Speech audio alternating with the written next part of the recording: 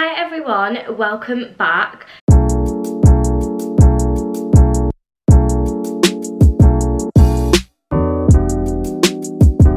So today I'm going to be attempting to DIY myself a tie-dye tracksuit. So I've seen loads of videos circulating on TikTok and on YouTube of everyone tie-dyeing their own clothes, and to be honest I don't blame them, because PLT, Misguided, ASOS, you name it, the tie-dye is gone. Like, everyone has literally purchased all the stock and I can't find tie-dye anything anywhere. So I just thought, you know what, I might as well just try and make my own. So today I'm going to be doing that, and I am hoping that it goes well.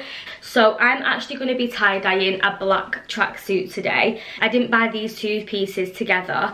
These joggers are actually an old pair of Primark joggers, just I haven't worn them that much anymore, and they've started to go a bit bobbly on the front, and the material's just a little bit worn from just wearing them so much. Yeah, I'm going to be tie-dyeing these, and then also I've got this old hoodie. It actually doesn't look that bad on camera, but I have had this hoodie for a long time now. This was from PLT, and this is just the same. It started going a little bit bobbly on the hood and on the front, and I feel like in normal daylight, this hoodie, the black has actually worn a little bit, so the black colour looks a little bit washed out. So I just thought I'm going to tie-dye it and just see how it turns out. Like I said, you're going to need some old clothing, and you're also going to need a big bin liner, some bleach. I've just got some normal everyday bleach, a spray bottle. This is what I usually spray my Zoflora in, so I'm going to use this. And as you can see, I have filled it up with water already. I need some rubber gloves because you don't want your hands smelling like bleach all day. And last but not least, you will need lots of elastic bands, because you're going to be scrunching the clothing and you're going to need to keep it in place with some of these. Okay, so my first task is going to be mixing together the bleach and the water so we can dilute it, because we don't want to put like raw bleach on it. So I'm just going to pour into the bottle. I've actually used all that was left in this bottle actually. Okay, so I'm just gonna give it a shake and mix that bleach and water together. Should look like this. Okay, so I've just got I'll show you my little setup. I've just got my bin liner down on the floor. I've got my elastic bands, my gloves, my bleach, and I've got the joggers here because I'm going to start off with them. We're going to start with these and hope for the best. Like, oh, they're just in such bad condition. So yeah, this is my little setup, just in case you can't see it from the angle that I'm going to put you now. So I'm going to pop you there and hope that you can see. So what I'm going to do first is I'm just going to lay the joggers out in front of me, and I'm just going to basically scrunch the material up in different places, because obviously I want certain parts of the joggers to be covered in tie-dye than others. So then I'm going to scrunch them all up, and then I will show you what they look like before I add on the elastic bands. So it's kind of self-explanatory really, because all I've done here is literally just crumpled it all up and like scrunched it up in the middle.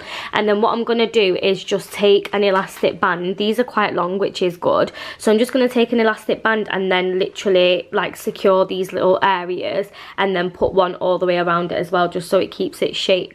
I literally have no idea how this is going to turn out, so I'm hoping it turns out decent, just so I actually have something like new and fresh to wear. And my battery is flashing red. Okay, so just quickly before the battery ends up dying, yeah, so that's what it looks like, and literally that is all I'm gonna do with it. And then just gonna spray it with some bleach and then see if it lifts. Okay, so I have my gloves on, as you can see, and I'm just going to start to spray the joggers, how much or how little to actually. Then I'm going to turn them over and do the back.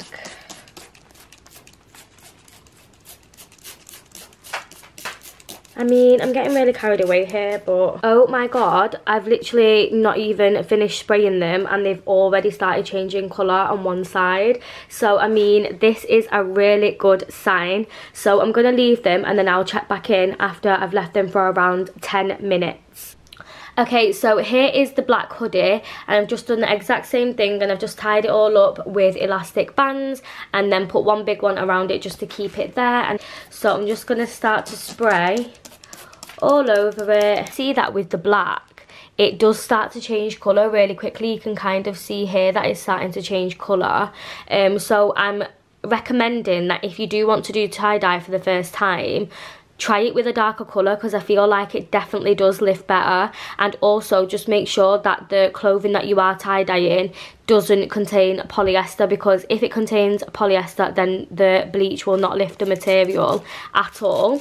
So I'm just going to keep spraying, and then I'm going to do the other side as well, and then I will check back in with you when it's been 10 minutes for both. Oh my gosh, these are the joggers. This is what they currently look like, and I think they look so good. I'm so proud of these joggers, how they've turned out. I don't think I really want any more tie-dye on them, to be fair. I think I'm maybe just going to add a tiny little bit here.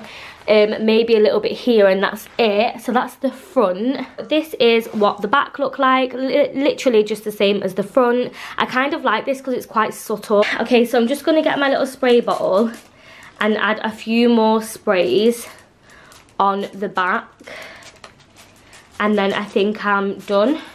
Okay, and this is what the hoodie looks like. Again, I am so happy with the way it's turned out. I feel like this whole tracksuit is giving me like major Yeezy vibes, which I'm really glad about. I feel like I'll look stylish in it, even though I've done it myself, which I'm quite glad about. The tie-dye on the hoodie is quite spaced out, so what I'm going to do is just get my spray bottle again, and I'm literally just going to spray all over in them parts where I feel like there could be a bit more on it, and then I'm just gonna go and do the same on the back, because I feel like I could probably do with a bit more on the hoodie. But yeah, I'm just gonna pop these in a wash, and then I'm gonna put them in the dryer, and then I'll come back and show you the after next to the before image.